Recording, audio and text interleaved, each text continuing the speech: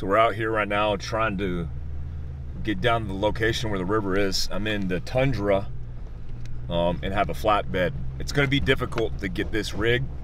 If you guys ever had a total loss in the back of middle of nowhere, most insurance companies, they'll have you either recover it, self-recover and reimburse you, or you could hire somebody to go recover it. But most recovery places aren't going to go back here, especially where this vehicle's at. You guys will see what I'm talking about here in a bit.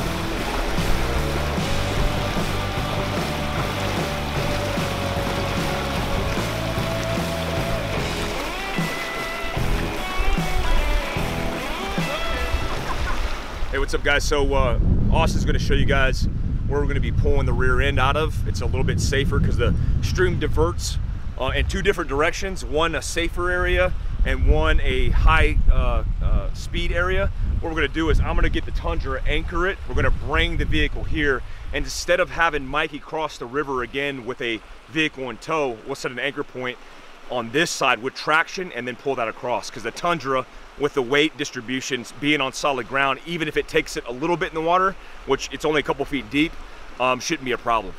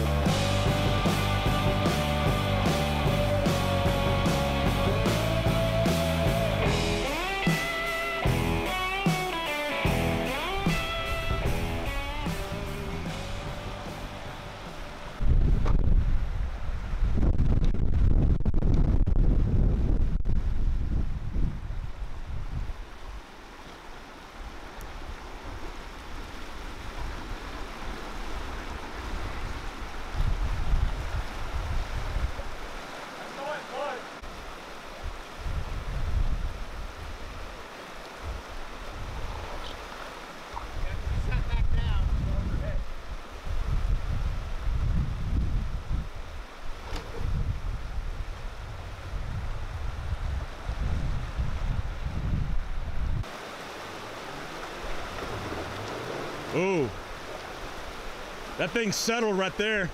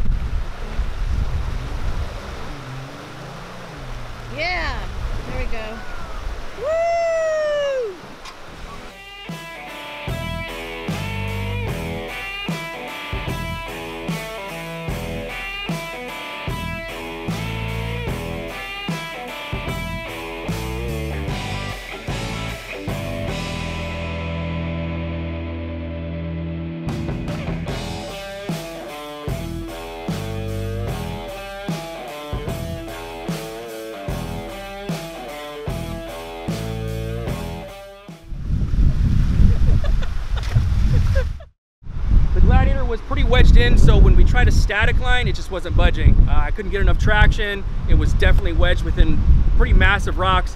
So we transitioned to a dynamic rope which stretches.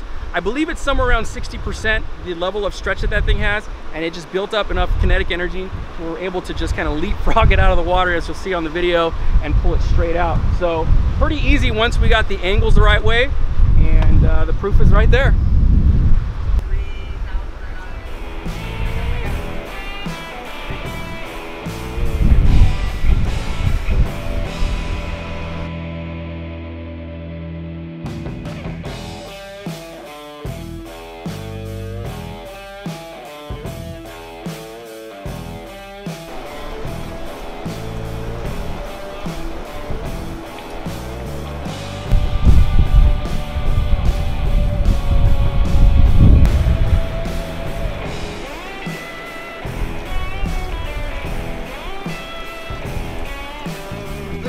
Bar I was looking for.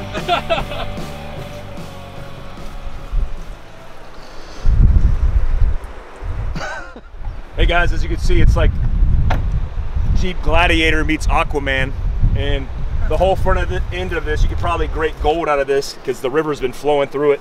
But I want to show you something real quick that me and Mikey just discovered in this particular setup. So, oh wow. Oh, well, there goes that. So this is aluminum, Little heat shield and water. But check this out. So this is the intake manifold, obviously, for the cold air filter. But look at this. How does that make you feel? That thing's completely filled with dirt and grime. So it's an obvious indication that this Jeep is completely total and it's a total loss. But what I'm interested to see is, after it's assessed and everything else, is it capable of being drained, worked through, flushed, and still, you know, are the cylinders still firing? It's hit or miss. I've done this with TJs. I've done this with a couple of Jeeps in my lifetime. In fact, the TJ that I have, a 99, I bogged it out completely, sucked water. I dumped it 3 times, flushed it, and it started right up, and I've still had that vehicle. I've had it for 20 years. But who knows with these new engines and all the electronics that are underneath it. Another thing is, we'll show you the inside, the interior. It's just as impactful. On this side, you can see there's the water still leaking out of it. It probably had 1,000 pounds of debris and water in it, but all this completely soaked to the brim. So the whole interior, when we were looking at it, was completely full up to here. When Lee was in it, you could even see the cup holder as an indication of, yeah. Oh, make sure you guys check out the latest issue of Overland Journal. It's a good magazine. All right, guys, let's get it home.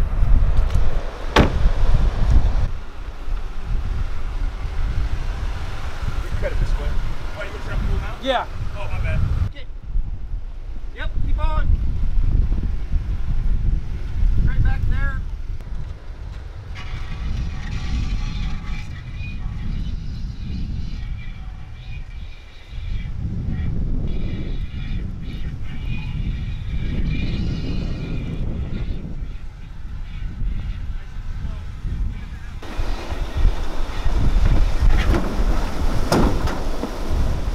You're good. Oh my God. That was awesome.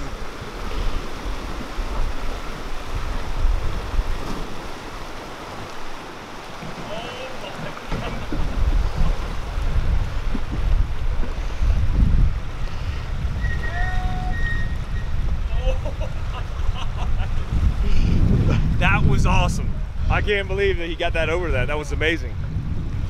We didn't want to stop the momentum. He started moving out, and we just told him to go and gas it, because if we stop the momentum and we risked losing that traction that we already gained, we're not going to give that up. But it went really well. Glad everybody got safe. Going home now. Hey, want to hear the most annoying sound in the world?